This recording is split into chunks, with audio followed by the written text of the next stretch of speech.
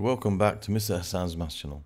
In this video I'm going to start going through the International A-Level Edexcel October 2021 Mechanics M1 exam, and I'm going to start going through this exam starting with question 1 and answer the questions one by one, so I can classify them according to playlists where they are for this paper and also for the particular topic of each question. So question number 1 here in this paper is about a non-uniform rod which has a length of 9 meters as shown in the diagram and a mass m kilograms. We don't know the mass.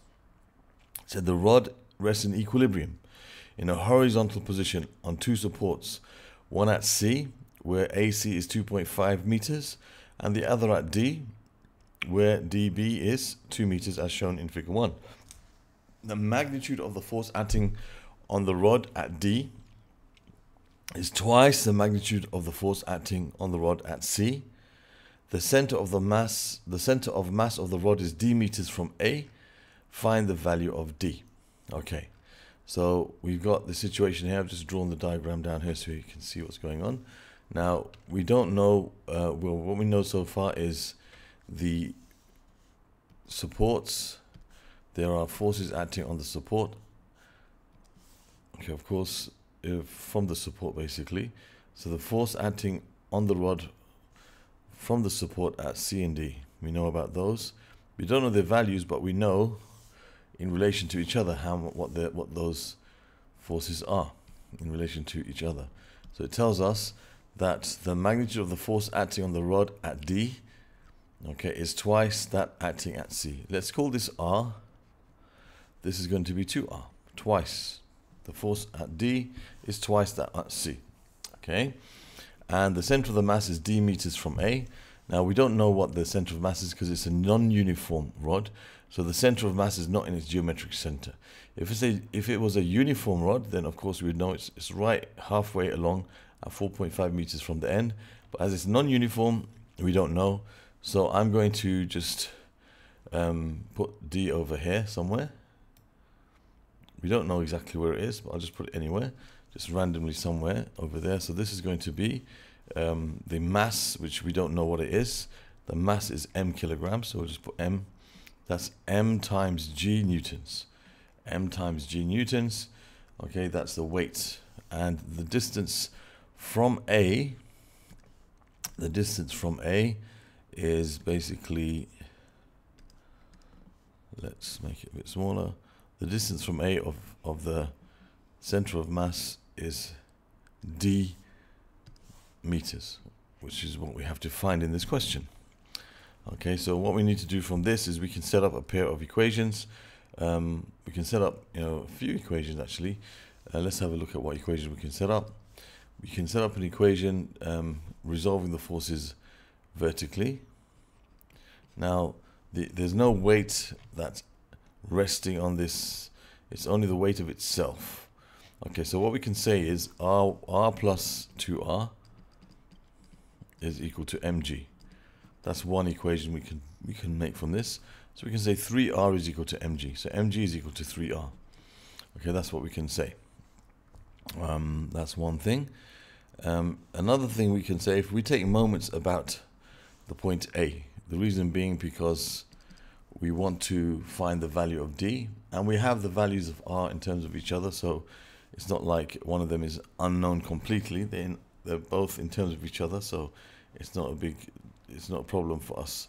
If, for example, we had to eliminate one of them, we would take moments about C or D, but here I think taking moments about A will probably be most sensible. So if we look at the clockwise moments about A, you just have the weight times D, which we don't know what it is. The weight times the distance, that's the clockwise moment about A, and that's equal to the anti-clockwise moment about A, which is basically this R times 2.5, R times 2.5 plus, and you got 2R times, and then you got this distance over here. You have the distance between this point and that point, and that distance is going to be 9 minus 2, which is 7 meters. The total distance there is 7 meters because the whole distance is 9, and from A to D, from D to B is 2. That's 7 meters. So that's going to be 2r times 7. Okay, so we can say mg times d is equal to 2.5r plus 14r. So mg times d is equal to 16.5r. Okay, so now we want to find the value of d. So we've got a pair of simultaneous equations here, which I can solve. I have the unknowns are m and d and r. Okay, m and d and r. So we need to find the value of these. So what we can do is we can say that let's replace mg with 3r. So we have 3r times d. So I know that mg equals 3r, so I can replace mg with 3r, and that's equal to 16.5 times r. Now the r's will cancel, and you got d equals 16.5 divided by 3. Okay, so you have 16.5 divided by 3, which gives you 11 over 2, which is 5.5. So d is equal to 5.5 meters. So we can say d is 5.5 meters, and there's the answer to this question. Okay, so we form two equations, one from resolving the forces vertically because it's an equilibrium. The upward forces and the downward forces balance out. The only forces acting on the beam itself are the reactions from the supports and its weight. Okay, and here we are considering just the forces acting on the beam. Of course, there's also a reaction from the beam on the support that's acting equally in the opposite direction, but we're not considering forces acting on the supports. We're considering the forces only that's acting on the beam itself. So you have these two forces acting on the beam. You have the weight acting on the beam due to gravity, and those are balanced because it's an equilibrium. And also the moments, the clockwise moments about any point that you want to take the moments about will also be balanced because it's an equilibrium. So if we take moments about A, the clockwise moments and the anti-clockwise moments will be the same. So they'll be equal to each other. So the clockwise moments, mg times d equals r times 2.5 plus 2r times 7, and that gives us our second equation.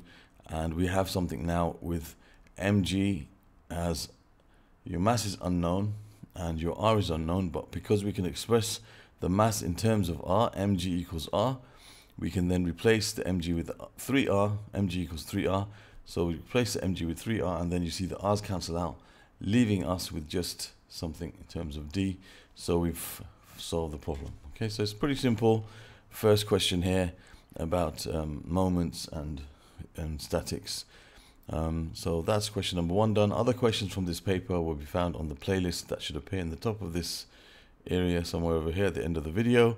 Other questions from this topic of moments, you'll find them in this playlist that should appear somewhere over there. You can subscribe to my channel by clicking on this link.